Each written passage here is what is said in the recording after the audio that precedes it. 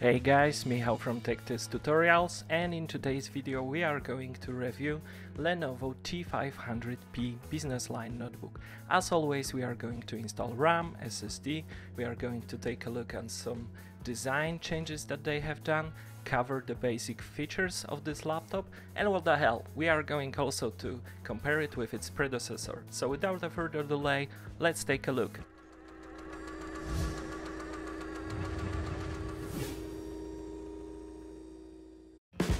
So let's start this review with a mini unboxing, and there will be actually not much to see in this unboxing, because the way that I'm trying to pick up the laptop is I'm always trying to take the cheapest one with a decent CPU that I can, and then I'm doing all the necessary upgrades myself.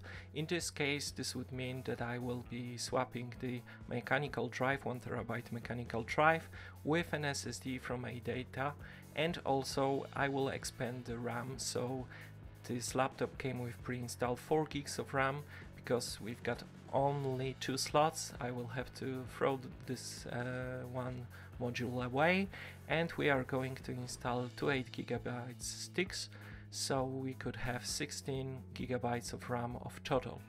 Now this is recommended like for a little bit more advanced user, although I think that all my viewers know how to install a system on a fresh drive. So this laptop actually came without an operating system, so I will have to take a CD and install it from the scratch up, but that's not a big problem. We will have a clean installation on this laptop without any crapware or pre-installed software, so we will be able to choose only the things that we want to. And the installation process as shown here is actually very simple and straightforward. You only need a standard Phillips screwdriver, just 2 screws, the bottom cover pops up, then you got the access to the drive. You can install SSD, you can install RAM modules. Very easy upgrade process. I would kinda like recommend anybody who's got some basic technical skills to try to perform the upgrade himself, because he will get like more control over which kind of drive you would like to choose, or how much memory you would like to install. This is very easy in this kind of Lenovo laptops. Not often that we see we are in the era where everything is unibody and that's not easy to install anything. Actually, as you can see, even access to radio module is very easy. You could install 3G module if you would like to, so that's not a problem at all.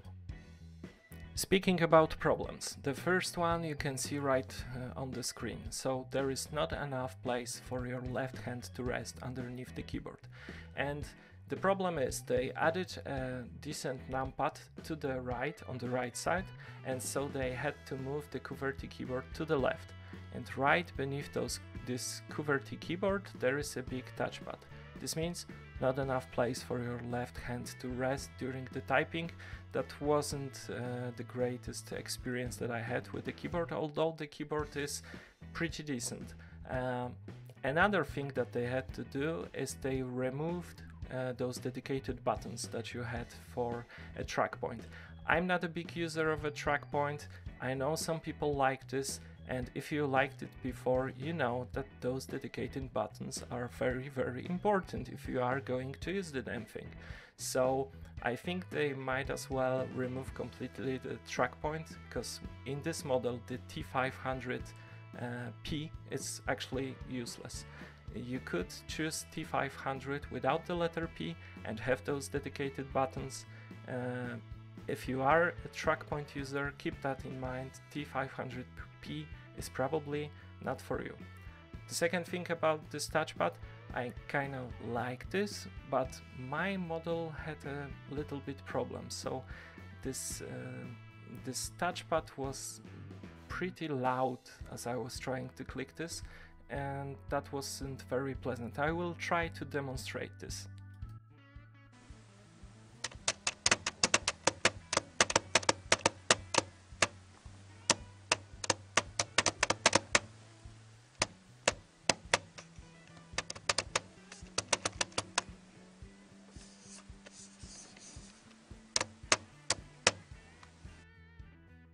Now, whether this is going to be for you an issue or not, I would strongly recommend you, before you buy it, to go to a store and check this out.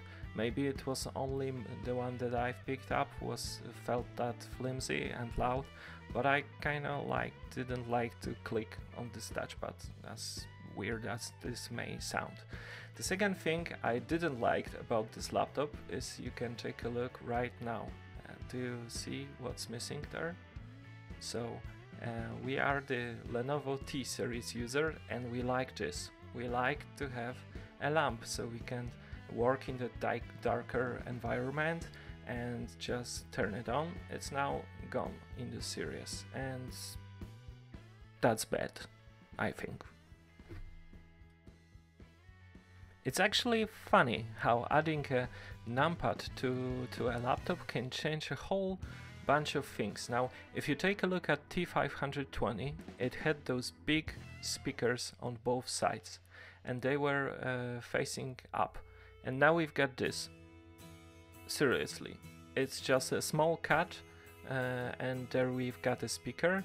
So obviously not enough place for the bass to be decently produced. The mids are high and highs are decent, but I kind of like the T520 before and the speaker that it had than this one, because if you are going to place this, for example, on your bed, the sound is going to be a dull and not loud enough, and this is not going to be the greatest sound experience that you could get from a laptop, especially at this price point. So they could kinda add this speaker right beneath the monitor. There is enough place, but they decided not to. So okay, enough complaining. Now, one of the features that I like about this laptop is actually this monitor. It's a 1080p TN panel with a matte finish, so this means you could work outside. It gets bright enough, the viewing angles are okay, the colors are vivid. Although if you would like to get some better color reproduction, you should try to pick up the T540p with the 3K panel. I guess it's an IPS panel. Both of these laptops are powered by GTX 730M. This is by any means not a gaming GPU, so stay away from gaming, maybe some casual, but I'm not so sure. If it had 755M or something like this, you could game on this. This is a straightforward business laptop, but the monitor is pretty decent. Now about the performance.